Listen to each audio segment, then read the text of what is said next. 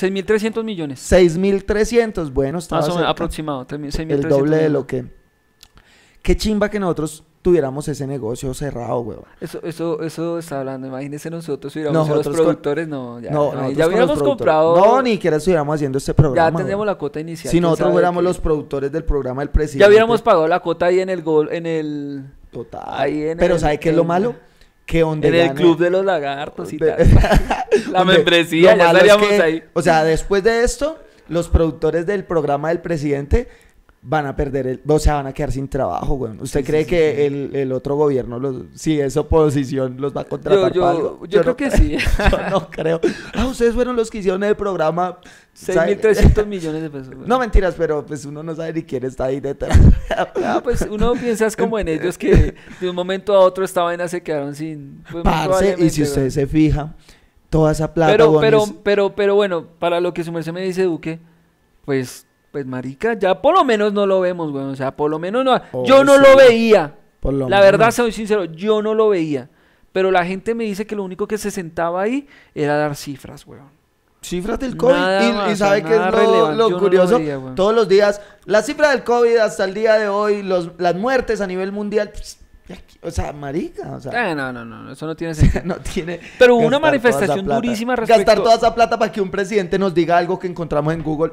No, imagínate que hubo una manifestación súper fuerte de Anonymous respecto al programa. De hecho, dijo, sí, dijo que lo iban a tumbar. Que iban a intervenir en el Sí, programa. y de hecho, ayer como no hubo, preguntaron hoy que qué había pasado con el programa. Que igual, que por qué no lo ha hecho. No sé si hoy lo dieron. ¿O no será que eso lo debieron haber dado, si lo dieron, hace como hora y media?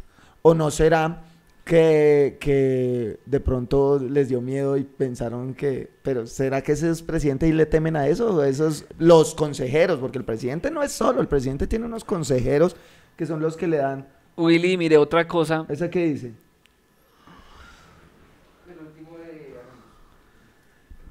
The was the president 6 p.m. program today. Hoy tampoco hubo el programa de las 6 p.m. del presidente. Me gustaría que nos ayudara a comprender por qué. Estamos ansiosos por verlo, presidente. Cumpla nuestro deseo. Anonymous. Anonymous está News, tremendo, España. marica. Estos son los de España, ¿no? Marica, Anonymous Dice está Anonymous News. tremendo. Está interviniendo de una manera fuertísima acá. Y Pues ellos bueno, son fuertes. Pues güey. bueno, se torna hasta interesante, ¿no? Willy, no se sabe qué va a pasar. Pero mira, para cerrar una parte de eso, que tú me preguntabas que anterior a eso me hiciste una pregunta que, bueno, no me acuerdo, pero la respuesta que te iba a dar era Lo del presidente, ¿qué opinabas de que se hubiera lo quitado ese programa? lo que pienso es que no, la imagen que tenía de la fuerza del presidente era mucho más grande de lo que está demostrando en este momento. O sea, a lo que me refiero es que el presidente realmente no se muestra fuerte, no es fuerte, realmente es un poco vulnerable. Es vulnerable porque Sí. si usted se fija, empecemos que pusieron a hablar por ahí a un consejero. O sea, usted pídale consejos a su consejero, pero no lo ponga a hablar cuando usted es el mando aquí del país. Precisamente ver a Álvaro Uribe hablando con esa ponencia en medios internacionales, defendiendo la fuerza pública, defendiendo a un presidente que para muchos es el mismo. Entonces es bien interesante y es repudiable. Marica, Es mira, repudiable que no se pueda parar en la raya con el pueblo. Sí. Y bueno, digamos como trayendo a colación un poquito, ¿viste lo del general? Si no estoy mal, el que entró a Cali ahorita hace como 2 días, que dijo, imagínate un general que yo pensaba ahí que De la policía. Sí, no sé si era el ejército o la policía, es que no me acuerdo. Pero un general, hermano, yo me ponía a pensar, un general que se manifieste y que diga ante la voz, ante, digamos, las personas que digan, si no recupero a Cali en 24 horas, renuncio. O sea, un general, huevón, que vive para proteger a las personas, por las que es un personas y servidor por público. la ciudadanía, que diga que si no recupero de una manera ¿Dijo eso? frontal, de una manera agresiva, de una manera directa, si no recuperó a Cali en 24 horas, renunció. Eso fue hace 48 horas O sea, para y no ha renunciado. O sea, para él Cali está perdida. No, huevón, es que él no puede ser tan irresponsable y tener una postura tan dura, tan radical, tan agresiva frente a a él. Tiene que decir, bueno, vamos a esto, o si Vamos no a llegar a un renuncio. consenso. Sí, vamos a tratar, pero si no Si recupero, no soy o sea, capaz de no, crear marica. un diálogo entre los No, protestantes. total, güey. Pero, o sea, si no recupero, o sea, según eso, estamos en la inmunda porque la gente está protestando. Sí, sí, sí, Antes yo creo que lo que estamos es bien. O sea, bien parados en la raya. Estamos es bien jodidos, Willy, No, con todo lo que está pasando. Están pasando güey. muchas cosas, pero estamos parados en la raya. O sea, estuviéramos supremamente mal si ya la gente estuviera en sus casas, el presidente siguiera con sus proyectos y todos como si nada, y el otro año a seguir pagando impuestos como locos. Willy, mira que dentro de todo, pues hay una cantidad, un mar de información acerca de lo que nosotros estamos hablando. Y muchas personas en cierta manera, o sea, esto en cierta manera se tiende a hacer un poco como ya, juepuchica. Necesitamos otro tipo de noticias. Porque de verdad se están presentando de una manera increíble una cantidad de noticias negativas, Entonces, digámosle duras. a la liendra que haga videos, yo. Pero ¿qué hacemos, huevón? Yo pensaba en eso y yo decía, muchas personas dirán, uy, esta gente, maricas, noticia. Pero desafortunadamente en este momento, lo que nos llegan son noticias de eso. Lo que nosotros vemos y yo son no me noticias de veo este yo tema. como influencer. O sea, aquí tengo un programa preparado que con la webcam y que la vaina, y varios que yo creo que vamos a preparar. Pero ahorita no le veo interés alguno en querer desviar la realidad, y el mundo nos escucha, y yo creo que nos escuchó fue por medio de las redes sociales. Claro. Entonces, pues digamos que sería desviar y sería un poquito irresponsable de parte de los influencers. Y hay más de uno por ahí haciendo sus videitos de humor y todo, pero no son relevantes. Mire un artista que actualmente es supremamente famoso en Colombia, que es Jason Jiménez, pues por lo menos en el gremio de la música popular, y supongo que entre las clases medias bajas. Parce, es un artista con millones de seguidores, y hace 5 días hizo un lanzamiento de una canción buena, ¿sí? Por ahí criticaron a la modelo, pero una canción buena, como lo sabe hacer entre su género musical, y no ha superado ni el 1.000.000 de views en YouTube. En 5 días, cuando tenía canciones que cogían 5 millones en un día, güey. Entonces, ¿qué está pasando? La gente no le está interesando cosas externas, a la gente le interesa el hoy por hoy, lo que está pasando en Colombia, y al final de cuentas nos damos cuenta. Nos está tocando. Es que nos está Nos tocando. está tocando. Nos está Es decir, tocando. la gente se está dando cuenta, es mi país. Sí. Ya no somos indiferentes, ya no puedo ser indiferente. No, nos y eso está es lo que está tocando la pasando. situación, nos Entonces, está ¿por qué tocando un la artista situación. que es famoso, después de 5 días de lanzar una canción que creía ser un éxito, tiene 700.000 views? Pues porque a la gente ahorita no le interesa música, humor, a la gente está... Por eso, a veces, esta mañana tomándome un tinto e intentando ver día a día. Y yo, ay, parce, no soporto. No es soporto, momento. güey. No, en este momento, la indiferencia no puede ser o no es como el pan diario ahorita en Colombia. Y muchos dirán, no, sería bueno ver otras cosas. No es bueno ver otras cosas. Tenemos que hacerle seguimiento a esto. O sea, en cuanto a lo que decías, sí. Pero no, o sea, uno querer ver otras cosas cuando necesitamos es hacerle seguimiento de pe a pa a todo esto hasta que acabe. Willy, y hay muchas cosas que están doliendo ahorita Mira, en cuando Colombia. tú me dices cosas de todo eso que precisamente que están doliendo, y tú me cuentas, imagínate lo que pasó. Y yo, ¿en serio? Estaba yo desconectado de muchas cosas. Entonces, estar desconectado ahorita no es... No. Y hay muchas cosas que están doliendo, Willy. De verdad duelen, weón. Yo O sea, veía hay el muchas sentir, cosas que y me lo duelen. decía Fer, que de verdad uno veía esas cosas y le daba como pesar, como nostalgia. Y es real. ¿Cómo no le da a uno nostalgia ver que literalmente, como lo hacen ver en redes sociales, es el pueblo contra el pueblo? Porque los policías son pueblo, pero trabajando para... ¿Tú crees que que yo había visto el video de la mamá que perdió a su único hijo? Uy, fatal, fatal. Por algo me llamó mi mamá ahorita, yo creo, güey. Es increíble, weón. Es increíble. Y es parte de ahorita lo que estamos viviendo, weón. Es Entonces, es increíble, bueno. Ahora... Parce, ¿y alguien responde por eso? Nadie, porque están cubiertos, se voltean los chalecos. No, se están quitando las identificaciones. Se quitan las identificaciones, están trabajando para alguien, y yo no sé por qué no se dan cuenta. O sea, para ellos el objetivo es recuperar. Hubo una publicación de un policía en Cali con, digamos, un policía como del SMAT o algo así, o de las fuerzas especiales, porque obviamente no era un uniforme especial, sino no un uniforme convencional, sino era un uniforme especial, en donde en el pie de su publicación decía Cali of Duty. Cali of Duty. Man así feliz, weón. Feliz así con el fusil, otros compañeros ahí y como sonriendo Cali of Duty, weón. Un general de la policía. No, un policía, o soldado o algo, pero era fuerzas como especiales, como de contención. Y así se le ve la cara bien y coloca abajo Call of Duty. Como de este juego, ¿no? Para las personas que no saben, claro. Eso es un juego de violencia, de guerra. Violencia, de guerra entre soldados. No, feliz, huevón. Entre civiles también. Feliz, huevón. De hacer ese tipo de cosas, huevón. ¿Sabe qué veo yo también en la policía al verlos con ese fusil de asalto? No sé si es un subfusil, no sé, pero pues mata. Tiene un alcance de 500 metros, aproxi. Yo veo como un botar la fiebre, weón. Muchos de esos policías han hecho su prueba de polígono, pero no han llegado a tener un enfrentamiento y los veo como así. Es que ese es un tema... Como emocionados, como contentos de estar disparando. Eso es un tema de salud mental, güey. El tipo que agarró y resistencia, el que tú me dijiste, yo no había, hoy vi el video. Coge la resistencia y lo coge burlándose y lo tira, burlándose de tanta gente que ha muerto, de tanta gente. Como con una euforia así... Loco, pero bueno, de salud, falta una salud mental. Y en la policía, y con un arma.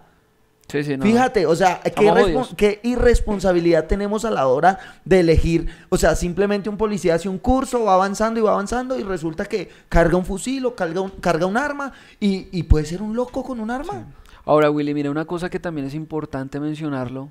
Ahorita hay mucha euforia también de parte de la policía de una manera agresiva, porque se ha visto y es innegable, hermano, no lo podemos negar y no podemos ser como todas las personas que por el hecho de ser tibios o por el hecho de simplemente no tener una postura clara, no podemos decir las cosas como son y se han visto unas políticas, unas acciones y políticas súper agresivas de parte de la policía, es así, se ha visto y hay muestras de todo eso y hay que decirlo, y eso da pie, Willy, para decirle que hay mucha euforia en personas y jóvenes que quieren manifestarse y que probablemente sea su primera manifestación o esto, que no es tan fácil, que se cuiden, que no es simplemente es ir a protestar y que muchas veces las personas que se ven lesionadas o que se ven peor en este tipo de circunstancias son las personas que son novatas, son las personas que no tienen ningún tipo de experiencia en una marcha. Y hermano, eso es de también saber cosas. Las personas que están en los denominados primera fila son primera línea, son personas que han estado, que saben cómo comportarse, que saben cómo reaccionar, que están protegidas. Entre comillas son líderes y les llamarán vándalos, pero pues al final son los que están poniendo la cara. Hay muchas mamás y padres y hermanos que los esperan en la casa, hermano, y hay que cuidarse, y por eso yo te hacía la pregunta, ¿hay que protestar o no? No lo sé, yo digo que es parte de una responsabilidad, pero también hay que cuidarse. No tanto colectiva, sino más bien muy personal. No, y hay que cuidarse. Porque tú decides, sino que si ya lo miramos hasta el punto de vista drástico, pues si todos nos cuidamos en la casa, no hay nadie en la calle, ¿no? Entonces, de parte de enviar una solidaridad, que yo sé que no sirve de nada, para las madres que han perdido a sus hijos, para las familias que hoy están lamentando cosas, esta solidaridad pues de nada les sirve, pero pues lo sentimos de verdad, y como ciudadanos y como personas, no somos guerrilleros, no somos fascistas, nada de eso que suelen llamar a aquellas personas que están en contra de un gobierno nefasto.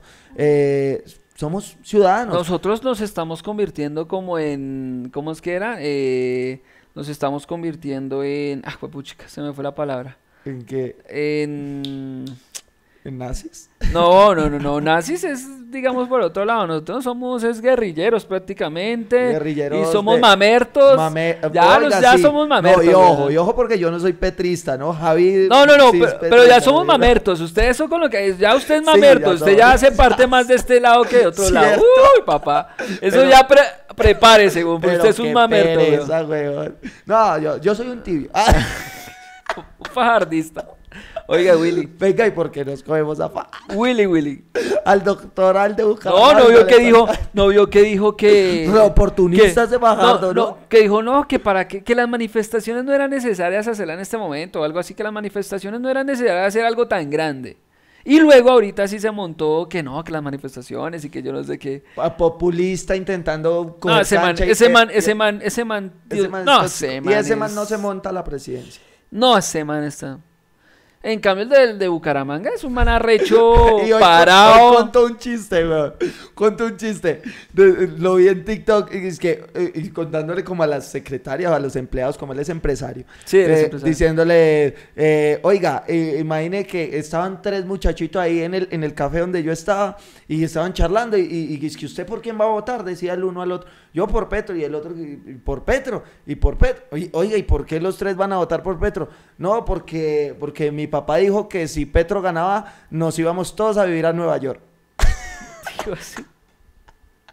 ¿Sí entendió el chiste? No, Pues que si Petro ganaba, se jodía esta mierda y les tocaba irse para Nueva York, weón. Ese es el chiste. Esa gente cagada de la Ya risa. Yo no lo entendí durante un tiempo. Y yo, pero por esa estupidez que Claro, es este claro. anciano. Ese anciano es más uribista que petrista. no, ese man es Pero No, quiere a Uribe, no. quiere a Uribe porque él ha dicho varias veces que No. tiene deuda. con Ese Uribe. man es lo más anti a lo que hay ahorita. Anti- Ese man es... ¿Será que sí es tanto como lo ese que man, reza, huevón? ese man debería ser presidente. ¿Será Bueno, que sí es una capaz? palabra muy grande. Pero, no, el man está en las ¿Será que ni sí es siquiera capaz? aparece en las encuestas. Porque es- En las últimas encuestas no, ni siquiera aparece. Pero ese man, Es re populista, weón. no.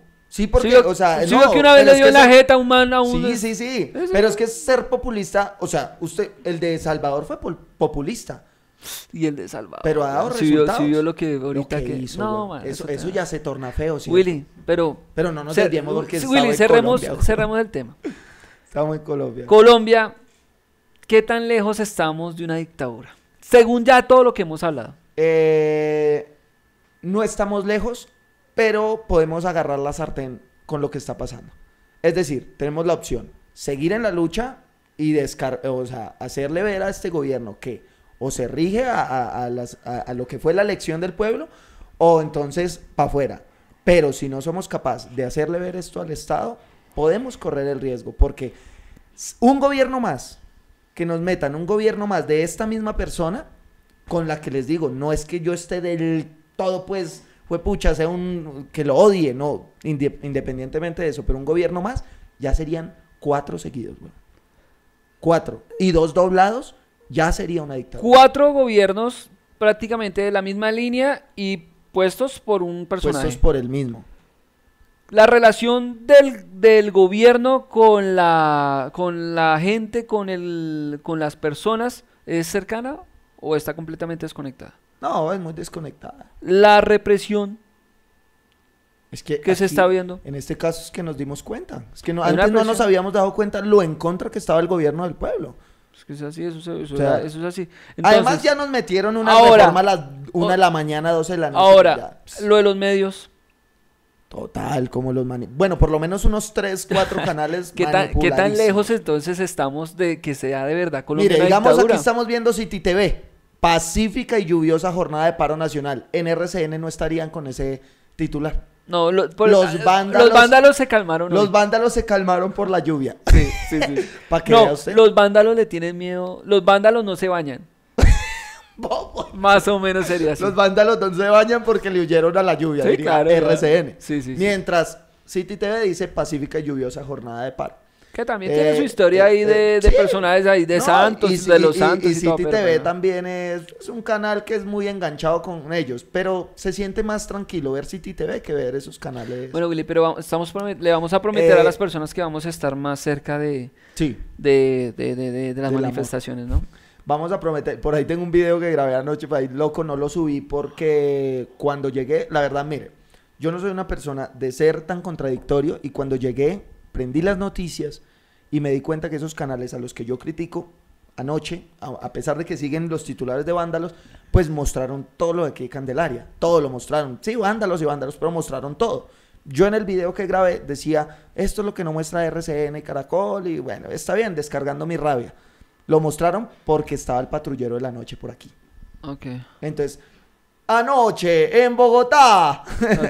Entonces, bueno, por esa razón. Entonces dije, bueno, sería como contradecir porque sí lo mostraron. Y yo no sirvo para hacer lo que no es coherente y pues tal vez me equivoque, pero... Pero muchas personas ya Sí. ni siquiera vemos esos noticieros. Entonces, vemos Total. en las redes sociales, entonces pues ahí es Da donde- igual. Sí, da igual. Pero pues Javi, qué rico este diálogo, se nos enfrió hasta el café, ahorita nos tomaremos otro Y pues, hombre, aquí con estos diálogos no llegamos a nada. O sea, simplemente lo disfrutamos y muchos de ustedes se cuestionan. Muchos de ustedes nos dejan un comentario y dicen, bueno, bacano. O sea, no encontramos una solución de nada. Y no lo vamos a encontrar. Pero es muy difícil. Esto es un misterio que no sabemos en qué vamos a terminar. Willy, pero por lo menos, digamos, en cierta manera aportamos nuestro granito de arena, Sí, no para irnos hacia un lado o hacia otro, pero sí para informar. Para informar Las cosas que hemos hablado acá, todas las cosas que hemos hablado acá y de los cuales hemos hecho comentarios, porque básicamente digamos, esto ha sido una reacción a muchas cosas que hemos visto, pues han sido verídicas, mi hermano. No nos hemos inventado nada. Y si te fijas, pues mucha gente de pronto no quiere ver televisión, les gusta el YouTube, están escuchando música, y dicen, bueno, vamos a escuchar esto que es relajado, es una manera de escuchar lo que está pasando, relajado, dos parceros ahí comentando, hablando desde su punto de vista y que de pronto no estamos tan errados porque igual estamos ahí informándonos todo el tiempo. Y bueno, y si estamos errados, ¿qué más da? Somos humanos y en eso estamos, en un aprendizaje. Y pues ahorita está tremendo, mire cómo estoy mirando yo el televisor y está tremendo. Bueno, mi gente, pues fue un gusto tenerlos aquí con el viejo Javi. Esperamos que terminemos de una vez por todas con una buena solución, ¿sí? Porque hay soluciones también negativas, unas que benefician más al gobierno que al propio pueblo, y esperamos encontrarlo lo más pronto posible y posiblemente mañana o pasado mañana nos veamos en un nuevo podcast. Vamos a ver, sí, relajaditos y pues nada, vamos a ver noticias, a ver qué está pasando. Es nuestra responsabilidad como ciudadanos colombianos, ¿no? Informar es nuestra responsabilidad, claro. Básicamente y eso es nuestra responsabilidad acomodar todas estas luces y todo. Nos vemos en una próxima ocasión. Buenas noches, buenas tardes o buenos días. No olviden suscribirse Chao. al canal de YouTube. Chao.